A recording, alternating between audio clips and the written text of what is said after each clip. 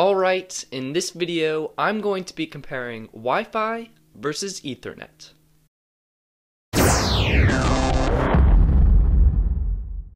So starting off this comparison, there are pros and cons to each.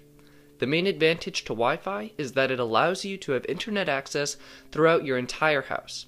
You could be sitting on your couch, lying in bed, relaxing on your other couch, sitting outside, or chilling in your man cave and still be able to browse the web. However, the Wi-Fi speeds are generally slower when compared with an Ethernet cable. Using an Ethernet cable only allows internet access to the one device it is connected to, but in general, the internet speeds are much faster. I used Speedtest.net to compare my Wi-Fi speeds with my Ethernet speeds. It should also be noted that my current plan is for 50 megabit per second download speeds and 25 megabit per second upload speeds.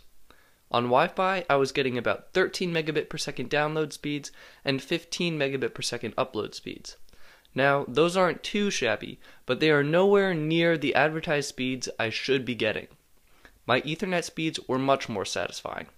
I was getting around 58 megabit per second download speeds and 18 megabit per second upload speeds. The upload speeds still weren't quite where they should be, but the download speeds were actually faster than advertised. So which setup is best for you? Should you use Wi-Fi or Ethernet?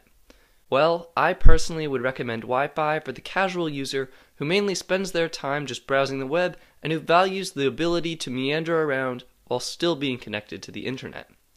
I would recommend using an Ethernet cable for the more intensive internet users who spend their time streaming high-definition content, downloading large files, and playing games on online servers. Alright, that wraps up this video. Hopefully I helped explain the differences between Wi-Fi and Ethernet. Thanks for watching, and I'll see you next time.